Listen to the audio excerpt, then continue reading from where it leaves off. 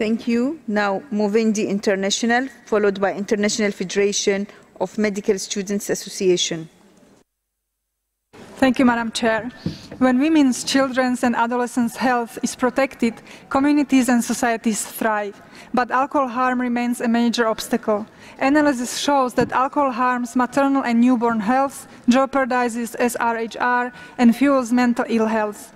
Alcohol is the second leading risk factor for disease in the age group 10 to 24 years, and women bear a disproportionate burden of alcohol harm, often due to second-hand harm such as violence.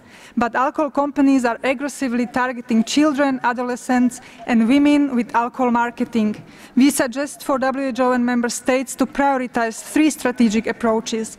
First, conduct an impact assessment, including fetal alcohol spectrum disorder of alcohol as obstacle to women's, children's, and adolescents' health.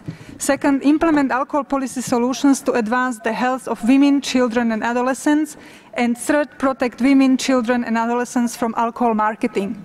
Thank you. Thank you.